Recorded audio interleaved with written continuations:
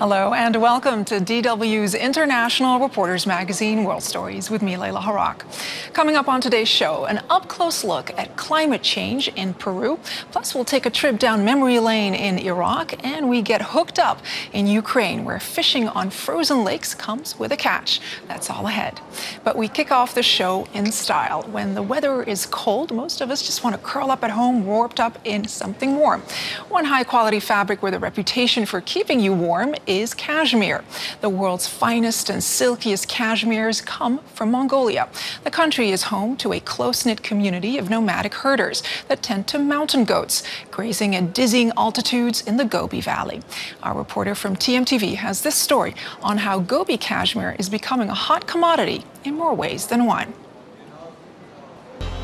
Mongolia is a land of extremes. The landlocked country has very little arable land. About 30% of the population is nomadic. For centuries, their livelihood has depended on breeding livestock and finding fertile pasture for their animals to graze. And Mongolian meat and wool products are developing a reputation for their high quality on the global market. Our animals aren't fenced in. They are allowed to graze freely and eat naturally grown grass. We don't give them any artificial food. That's why our Mongolian products are natural and ecological. Last year, there were around 20 million goats in Mongolia, and the numbers continue to rise. Mongolia produces 6,700 tons of raw cashmere each year, or about 30% of the world's supply. The hair is obtained from cashmere goats, who are combed once a year during the spring molting season.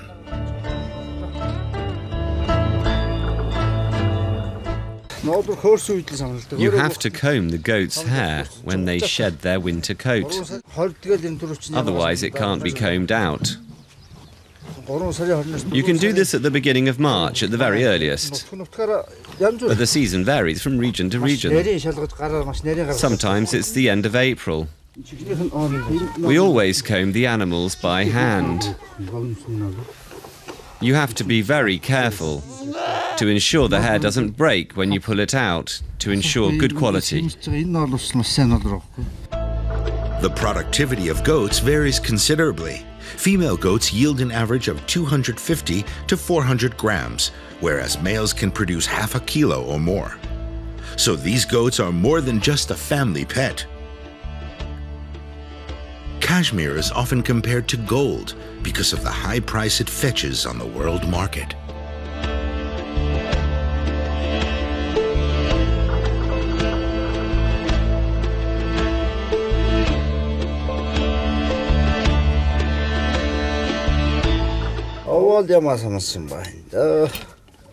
Today, we got a good yield from combing. Almost 6 kilos of cashmere. When we comb the others, we'll have over 10 kilos. Actually, almost 20 kilos. We'll get almost 400,000 togrog. So we've worked well today.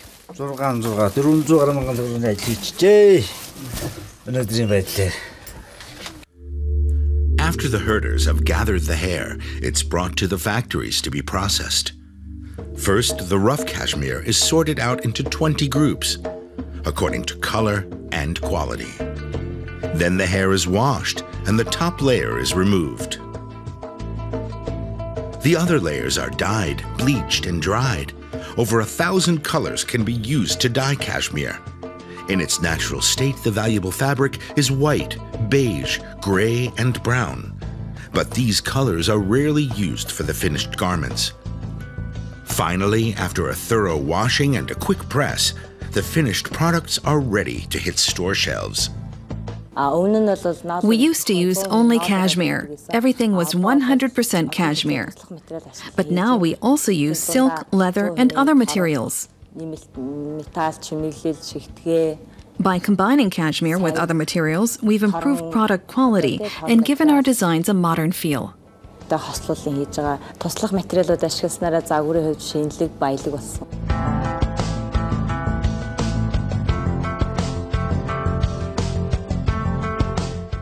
I chose Mongolian cashmere products because it's famous, and I made already good experience with that because I bought already 2 years ago for me, and now I'm buying some products for my family and me.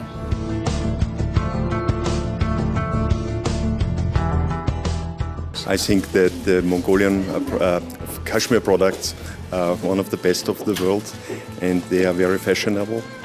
They have also very new style.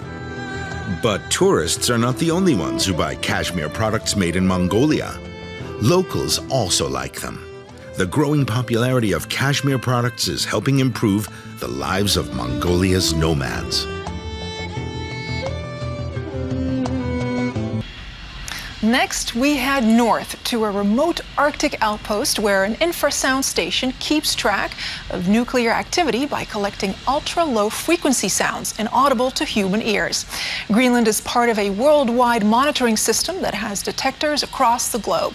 The listening stations can detect illicit nuclear tests and assure the international community upholds the worldwide ban on nuclear detonations. UNTV's Kirsty Hansen shows us how listening closely can keep the world safe.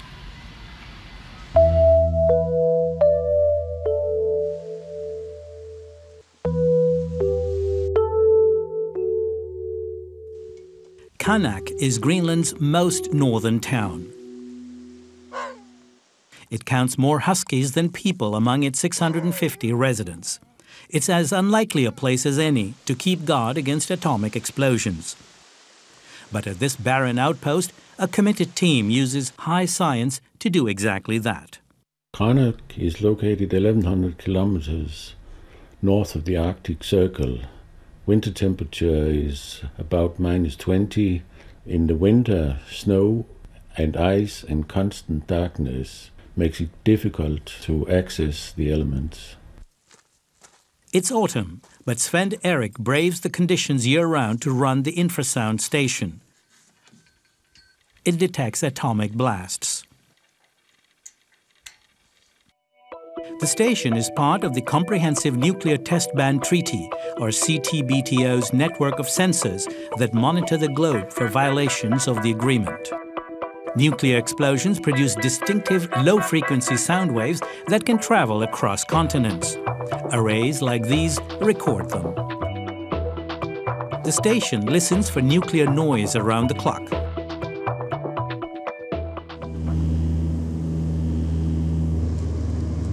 Engineer Jurasi Carvalho has traveled from the CTBTO's Vienna headquarters to upgrade the station. New antenna and radios are installed that forward data in near real time to Vienna for analysis. It's very easy to check this whole system remotely from the element to see if you're sending data to the central facility. A visit like this happens roughly once every 3 years, so a lot gets packed in. A new computer and software is installed. An audit of equipment and spares taken. And most crucial, training. In the harsh, dark winter months to come, it's Sven Erik who is on the front line to keep the station running, to catch any nuclear blasts.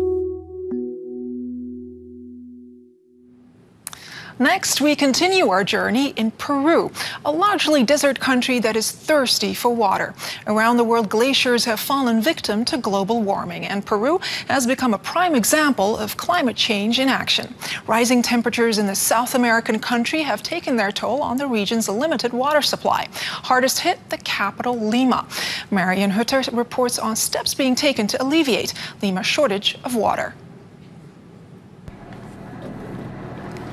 This is a delivery of drinking water.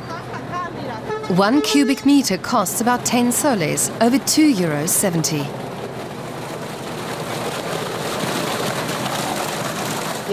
It's not enough for 4 days, more like 3, because in the summer you use more water. 20% of households in Lima do not have running water and have to buy what they need from the owner of the tanker that delivers it. His water costs 5 times as much as water from the state utility. So water is scarce in the poor outlying neighborhoods and very expensive. There is little evidence of poverty in the city's center, and there appears to be plenty of water. Lima wastes a lot of its resources, says Christian Leon. He's an agricultural engineer and economist working on the Lima Water Project, funded by Germany's Education and Research Ministry. The idea is to develop sustainable water and wastewater management systems. Basically, Lima is a city where it never rains. It's very dry. Thanks to the many reservoirs and tunnels in the Andes, the river Rimac still provides enough water, at least for the millions of people here.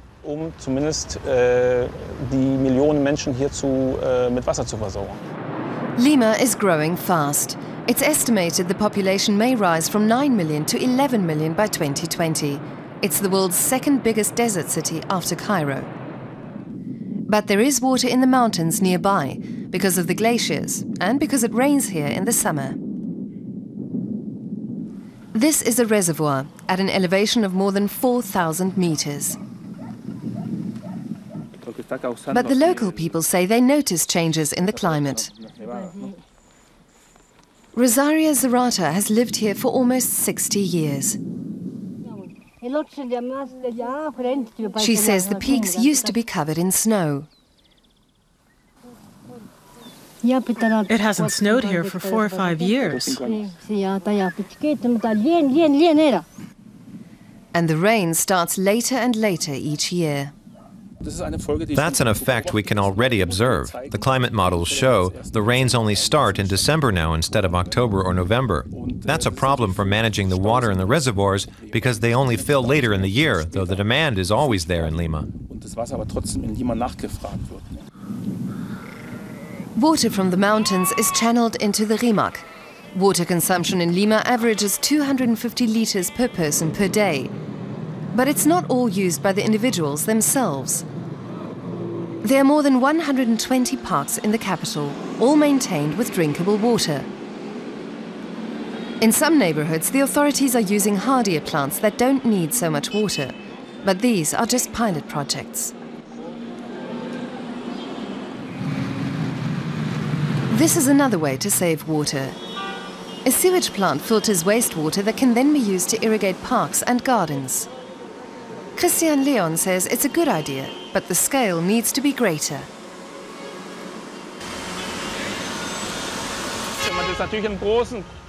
If you look at the big picture and consider projections for the future, how many such small filtration plants would have to be built to cover the demand for irrigation water? It is a very inefficient solution in economic terms, in terms of energy waste and staffing. Christian Leon and his team at Lima Water say the answer lies with the state water company Serapal. It has to develop a long-term plan to deal with climate change, in cooperation with the municipal authorities in Lima. Because the municipality and Serapal are two independent entities and do not have any direct connection to one another, they have to be brought together so they can talk. And that's what we're trying to do with our Lima Water Project. Serapal has recently gotten involved in informing the public about water issues. Groups of school children are visiting water purification plants. The hope is that they will tell their schoolmates about what they've learned. We should save water and not waste it on things we don't really need for our lives. Pricing is another issue. Poor people without running water pay too much, while people who do get water out of the tap pay too little. But Serapal alone cannot change the rates. Another government agency is responsible for them. Of course, it would help a lot if the rates were changed, so there was an incentive for people to use less water. The difficulty in getting various agencies to cooperate makes it all the harder to tackle Lima's water problem. Yet there is a lot of water in the air. Parts of Lima are buried in thick fog much of the time. This fog collector on a hill outside the city has an average yield of 250 litres of water a day in winter. Christian Leon says it's an effective and cheap method and could be used much more widely. Fog clings to the hills between 400 and 800 meters above sea level. And in this area, one could build lots of collectors. There are plenty of hills available for setting up such systems. A collector costs the equivalent of 280 euros. Foreign aid organizations paid for this one. Farmers can use water gathered in the winter to irrigate their crops in the summer. Fog collectors are still a rare sight here, but that could change. The demand for water in Lima is sure to rise. Now, for the past couple of months, Iraq has seen a spike in sectarian violence. Headlines of bloodshed in the streets of Baghdad are a stark reminder of the violence tearing the country apart.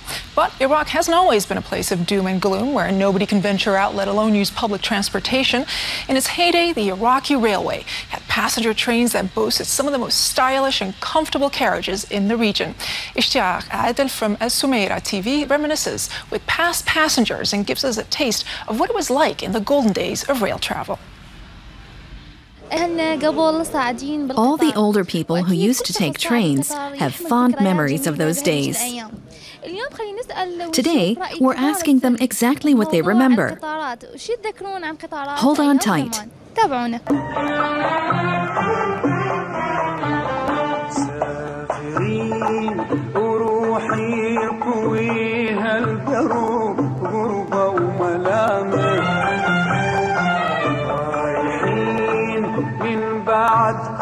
صرنا لشطوط العشق والحب علامة سافرين وروحي طويها القروب غربة وملامة. Have you ever traveled by train? I used to travel by train in the early 1970s. There were several stations in Baghdad back then. One in the east, one in the west, and the main station in the center. There were French-style trains with sleeping cars. They were very comfortable. They also had a restaurant car. The published departure and arrival times were reasonably reliable. But we stopped taking the train at the end of the 90s because all the lines had become too chaotic.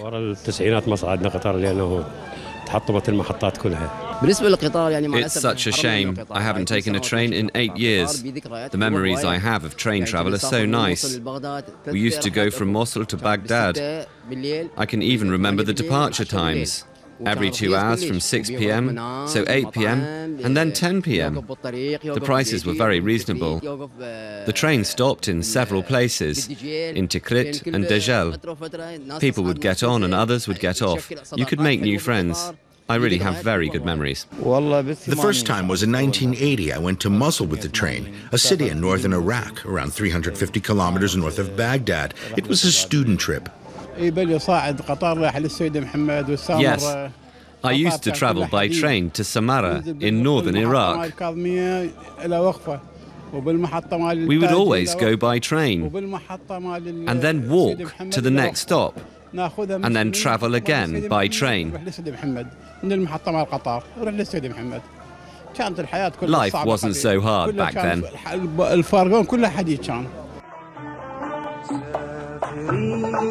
وروحي طويها القروب غربة وملامة رايحين من بعدكم صرنا لشطوط العشق والحب علامة سافرين وروحي طويها القروب غربة وملامة. How old were you when you first took the train? Oh, I was still a child at school in the 70s. As far as I can remember, I was 16 or 18 at the time. واحنا علمنا الخلق طبع الوفا بدرب الهوى واحنا طرزنا الستاير للشباب يجي العبر من هالبوا من البوا واحنا علمنا الخلق طبع الوفا درب الهوى بدرب الهوى. You could have some interesting experiences on the train. You might have the number 7 seat, and then suddenly an older man or woman would come along with the same number, and you'd start arguing. Both sides would insist the seat was theirs. In the end, you'd let the older person sit down. It was madness. How they gave out seats was all wrong. That's how it was. That first time I traveled by train, I was still a student. There was a group of us.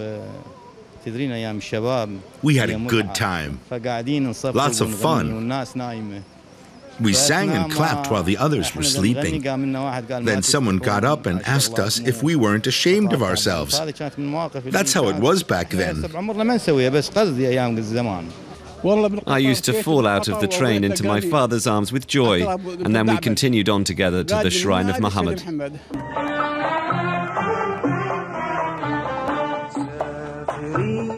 Armed with a rod, reel, and bait, fishing enthusiasts in Ukraine can sit for hours on a frozen lake for a chance to relax and maybe catch some fish. Ice fishing is a popular pastime in the country, but when the alcohol starts to flow, well, casting a line can sometimes be too much fun and seriously compromise personal safety. So Ukrainian authorities are now encouraging anglers to be more cautious. Yaroslav Krechko from TVI has more on this story. For Mikola, winter is all about fishing. He's been going out on the ice for 20 years now. But he doesn't bother with safety gear, even though he once fell through the ice. There was no one. My friend was by the car, so I got myself out. When the ice started breaking, I lay on my back and rolled myself up like a rug. Recently, a fisherman in the Ukrainian capital was less lucky. He was unable to climb out of his fishing hole, and he drowned.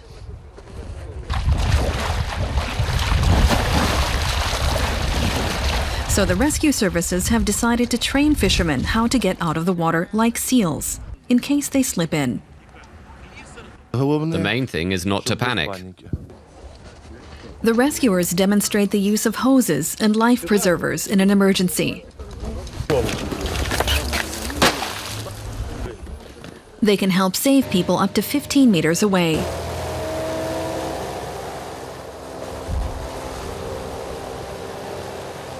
The emergency services also have a hovercraft, even though it hasn't been used for 2 years now. This year we managed to save 3 people's lives and help 12 others. The main problem was hypothermia. They want to raise awareness among fishermen at the Kiev Reservoir on the Dnieper River, making sure they know that they're responsible for their own safety. You should check how thick the ice is, and you shouldn't come to the river without any means of helping yourself. You need at least 10 meters of rope. Another problem is that there aren't enough emergency personnel for all the fishermen in Kiev. And despite the dangers and warnings, many still take unnecessary risks, which cost people their lives each year. Often, you can't get out on your own. You need someone to rescue you. Instructions don't help. The emergency services advise avoiding drinking alcohol on the ice. Alcohol, ice, and water are incompatible. Hot tea, tea, and tea again, with a slice of lemon if you want. But the fishermen prefer to keep warm with a stiff drink rather than with tea. We usually have a bottle of vodka, enough for 3 of us. 150 or 200 milliliters per person, or even 400. Not bad. It's fine. The ice is good. We've got a rod and everything we need. Mosquito grubs, so we're catching nice white fish. Changing habits and learning safety skills should help ensure that more Ukrainian ice fishermen enjoy their catch. Not for the faint-hearted. Well, that's our show for this week. Thanks so much for watching World Stories. We hope to see you again next time. I'll leave you now with this week's Picks of the World. Take care.